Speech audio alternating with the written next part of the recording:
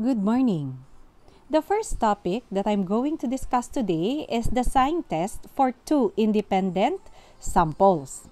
It is also known as the median test for two sample case. So what is a sign test for two independent samples?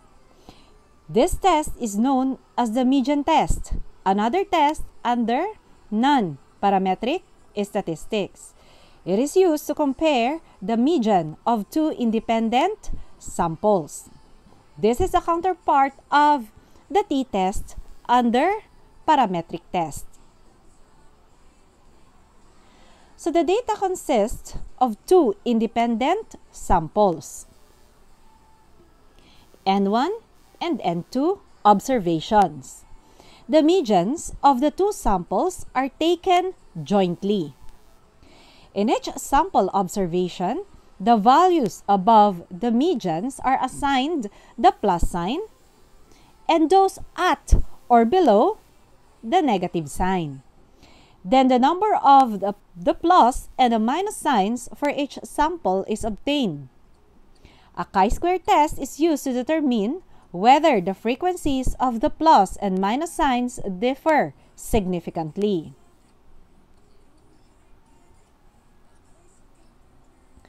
So this is the formula that we are going to use.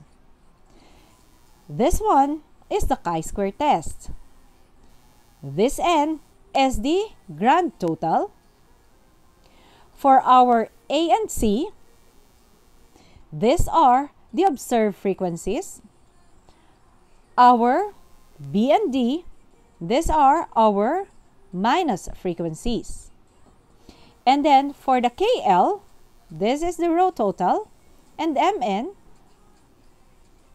these are the column total.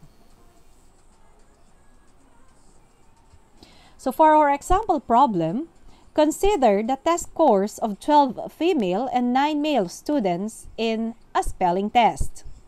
This is our data. So for the problem statement, is there a significant difference in the performance of the two groups?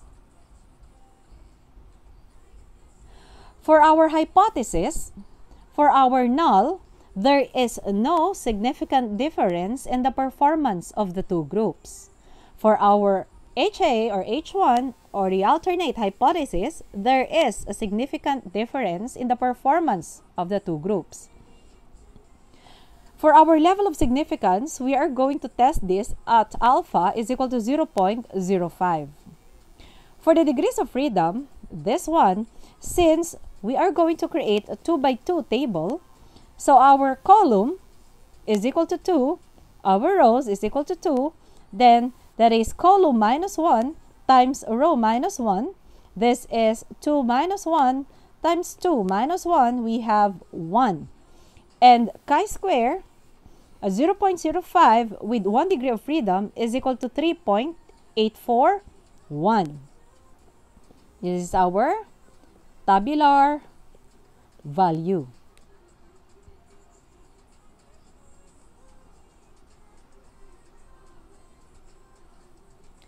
For our computations, the median of the female and male observations is 16. So assigning a plus to values above 16, that's our median, and a minus to the values at or below it. So we have the following results. Okay, so this data may be tabulated in the form of a 2 by 2 table. Okay, so this explains our degrees of freedom. So we have there, for the female, how many plus signs do we have? We have 1, 2, 3, 4, 5, 6, 7. We have there 7. This will be our A. Then for the minus signs, we have there 1, 2, 3, 4, 5. Okay, so this is our B. For the male, we have 1, 2, 3. 3 plus signs. This is our C. And we have 1, 2, 3, 4, 5, 6. 6 minus signs, this will be our D. Okay, So for the row total, for the female, we have there 12. And for the male, we have 9. So 12 plus 9, that is 21. For the column total of plus signs, we have there 7 plus 3 is equal to 10. And 5 plus 6 is equal to 11. 10 plus 11 is also 21. Okay? So this is our N. This is our K, L. This is our MN. Okay?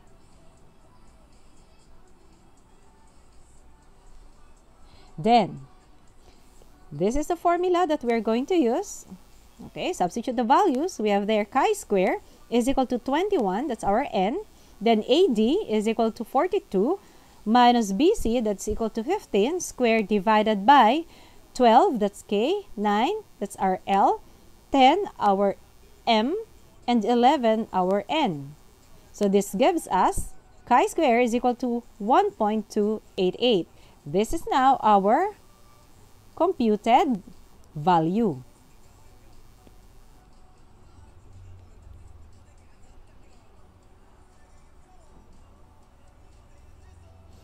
Okay, so for the decision rule, if the chi-square computed value is greater than the chi-square tabular value, disconfirm the null hypothesis or reject the null hypothesis. For our conclusion, since the chi-square computed value of 1.288 is less than the chi-square tabular value of 3.841 at 0.05 level of significance with 1 degree of freedom, the null hypothesis of no significant difference in the performance of the two groups is confirmed. Or we can say that we fail to reject our null hypothesis.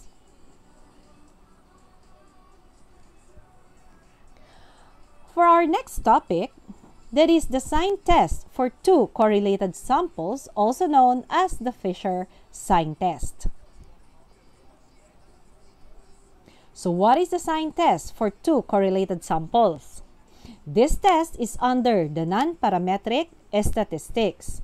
It is the counterpart of the t-test for correlated sample under the parametric test. The Fisher sign test compares two correlated samples and is applicable to data composed of n paired observations.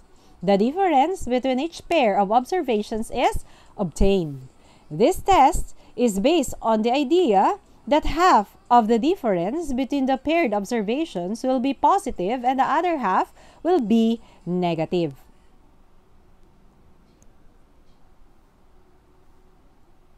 So the formula that we are going to use here is Z, this is our Fisher sign test, is equal to the absolute value of the difference. D is the difference between the plus and minus signs, minus 1 divided by the square root of n. N is the number of plus and minus signs.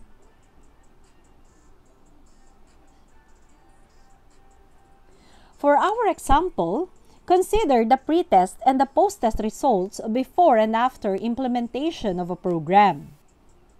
So this is our data. So for our problem statement, is there a significant difference between the pre-test and post-test results of the 10 students? For our hypothesis, the null hypothesis is there is no significant difference in the pre-test or between the pre-test and post-test results of the 10 students. For our HA or H1 or the alternate or alternative hypothesis, there is a significant difference between the pre-test and post-test results of the 10 students. For the level of significance, we are going to test this at alpha is equal to 0.05. So for our Z at 0.05 gives us 1.96. This now is our tabular value. For our computation, we just need to determine if the difference between the pre-test and post-test is positive or negative. So we have here for 15 and 19, it gives us negative. Then 19 and 30, negative. 31 and 26 positive, 36 and 8 we have positive. There is no difference between 10 and 10.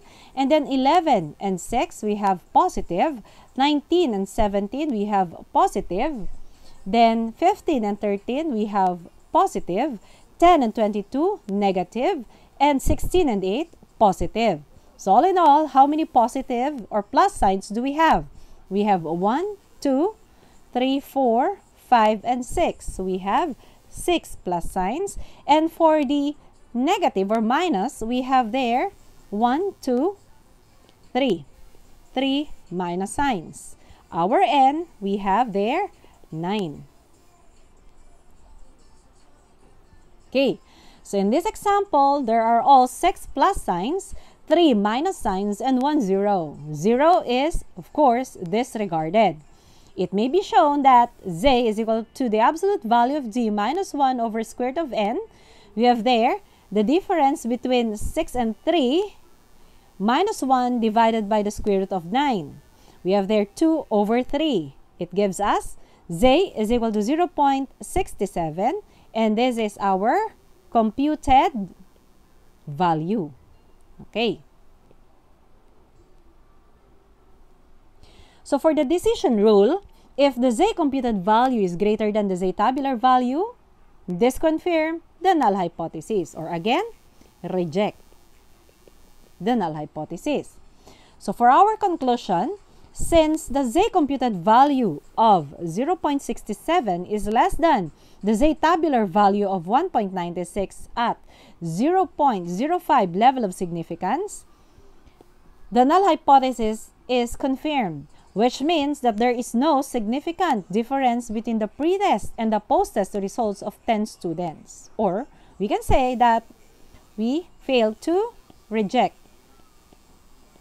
the null hypothesis. Okay, so thank you for listening. Have a good day.